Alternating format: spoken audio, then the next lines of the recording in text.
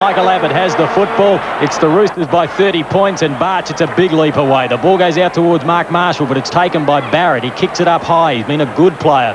Underneath, whoa, gee, there was a haymaker thrown there. Creek picks up the football, perhaps emerging as the best man on the ground. The fist away from McKinnon. He's had an effect on Hart. Mind you, Hart's kicked 4, but he kicked 3 of those on Simpson. As the ball is pushed forward, Carlson in there over the top. Dead heat situation. Will have a bounce at the 50-metre line, 29 seconds in to this third term. Sims gets the kick away. In there, Winton. Banfield, good handball out, but put Hogg under plenty of pressure. Comes back to Bennett, across to Sims. Oh, he's hit high and hard around the head by Fitzsimmons. That's got to be a free kick, and it's on again. Whoa. Gee, they're having a fair dinkum go now. Gee whiz, Sims into it. It is really on now. Perkins is into it as well. There has been some of the biggest haymakers thrown I've ever seen. Well, it's an absolute disgrace. It's doing nothing but putting the game in disrepute. But I must admit, if a club ever wanted to square the day, they want to square it with Stephen Sims. There he is. He put Matthew Simpson off the ground. He knocked him out cold with a bad blow behind play. And there's going to be a lot of reports. There'll be a lot of suspension out of this. It is a disgrace. Schumann and Blythe have their numbers taken by Laurie Argent. In the meantime, the ball has gone forward. The players continued, and the goal has been scored for North Adelaide. 12-10 to 7-3. In the forward pocket area, players working hard. Oh, that's heavy work again, and Stephen Sims is in there. The free kick, called to be played on as he goes toward the half-forward area. Mark Micken well out of position. Back there, Stephen Barrett does well. The handball came across to Perkins, very quick across to Riley, to Sanders, and North Adelaide very smooth out of defence. Go down toward the half-forward area. Back there is Goss. Experience that Linda has. To give West Adelaide a chance, he's just got to be in front, even if it's just to bring the ball to ground. At the 13-minute mark, Barch front position. Redden punched away. It was taken beautifully by Hart. He puts the ball out towards Burton. The sweeping handball goes to Bennett. Back to Hart, who followed up his initial play, and he puts through goal number 6. Puts the handball out wide to Morris. Morris to Carlson, puts him under pressure, has to kick quickly. Back there, working hard is Barrett. Should have been paid that mark, but Riley was there. And Clisby does a clever evade, does a clever second evade, eventually gets the ball back to Barrett. That one to Laurie Argent. Good decision as the ball goes down toward the centre half forward area. Big Mick Redden couldn't control the mark, got the handball out. Clisby is there. And a high tackle, and players unhappy again on the bottom of that pack. I think it's Redden. 50 metres. Clisby, in fact, is the player. He'll get a 50-metre penalty, which will bring him down well over the centre line.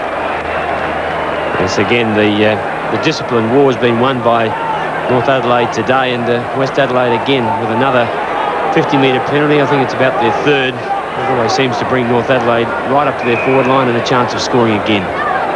That's about 60 metres. Trevor Clisby about to have his 5th kick, and well, we're about to see another 50 metres. Well, I'm not sure what for. I didn't pick that up. It's going to be a goal to North Adelaide, and this might be enough to win this grand final. Yes, I think it was McKinnon getting back too slowly. I'm just not sure, but it was pretty serious infringement, I guess. Well, it wasn't a serious infringement, but a very serious result. It brought Clisby 100 metres down the ground. He was awarded the free kick in the West Adelaide forward area. And the old fellow, he's only kicked 38 goals in his career. He took his time just strolling down there, soaking up the atmosphere, and he'll enjoy this one as it goes right through the middle. The player, the Bloods, kicking with the breeze as Schumann puts kick number 5 out towards Perkin. Ross has been a very quiet player. Now Klomp has the football. Play on the call. He's thrown out of it by Byrne. And Perkins and Ross having a little tete-a-tete, and little Lachlan threw him down. There's a victory to the lightweight. But the real winner is North Adelaide, who get 50 metres once again. Leon Grosser in your screen, and what a heartbreaking day for him. Ruled out last minute, knee injury, having to witness this. So Tim Perkins with the football, about 65 metres out. So he won't be able to score. Burton provides a lead. Patterson has the job of looking after that player. Perkins puts the ball up. Players set themselves. Goss couldn't take it. Comes to ground. Winton went through McKinnon. Picked up by Burton. Puts it straight up in the air. Players set themselves. Hogg underneath that. Back towards Parsons. Good handball to Atkinson. He's only kicked 3 goals for the season. But what's happened there? To Mark. Well, great effort by Hamilton. Eyes on the ball all the way. And he will not miss. Right on the line. Hamilton with his 6th kick. Should bring up his 2nd goal. He kicked 1 in the first term. And as someone mentioned earlier, they were right. West Adelaide just can't bridge the gap. Another goal to Hamilton.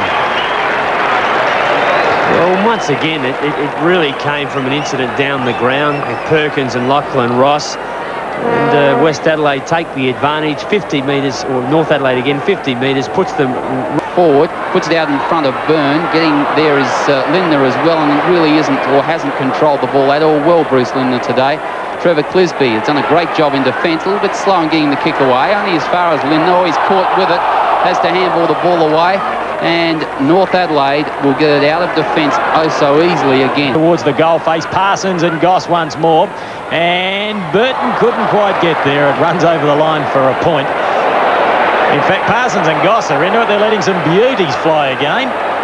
Gee whiz, and Parsons, he was very physical in North Adelaide's 87 premiership win, and he's letting a few go today.